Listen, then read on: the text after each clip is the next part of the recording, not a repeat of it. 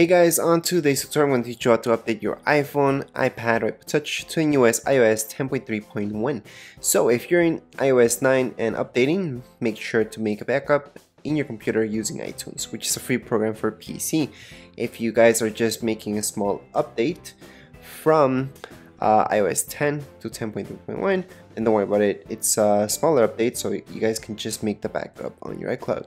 So before you would scroll down and go to iCloud to make your backup. However, if you're rating 10.3 and you're just updating to 0.1, then you guys will see this up here. So under AC bar, which that's the setting that I have right now for this temporary phone, you just go right into it. And from there, you guys are gonna see iCloud. So that's gonna be this option right here. Under iCloud, you guys will just have to scroll down, and right here, you guys will see iCloud backup as your last option. Right there, just back it up yourselves. Okay, so right at this moment, put backup now. So make that backup. Once that backup is done, just go all the way back, and from there, just go into settings. Okay, so if you're in settings, just go into general. Under general, your second option will be software update. Under software update, just let it load for a little bit. Make sure you're connected to Wi-Fi. Make sure you have at least 50% of your battery. And even if you do have like 55-60%, make sure to just hook it up to some electricity, okay?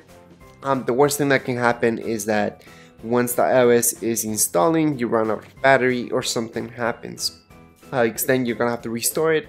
And well, that's why I made you guys make this backup just in case. So the first things you guys have to do is download it, okay? So here you're gonna put your passcode. After you put that in, it will start to download. How long will this take? Well, it really depends on your internet connectivity, but usually from 5 to 10 minutes if it's kind of slow.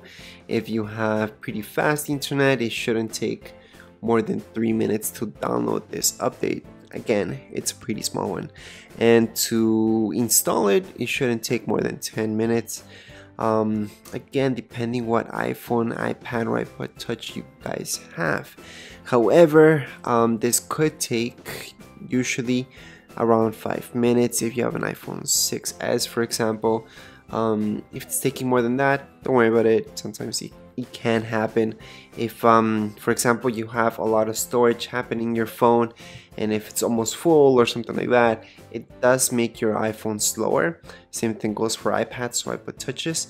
The more memory you have in there filled up, that means the slower it will be.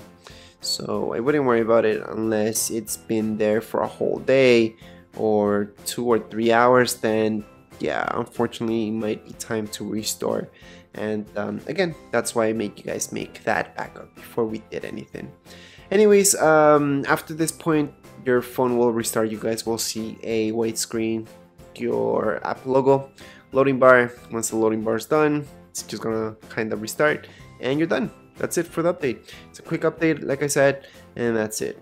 Anyways, if you guys have any questions, comments, you can write them down here below in the comments area, and don't forget to subscribe and rate. Thank you.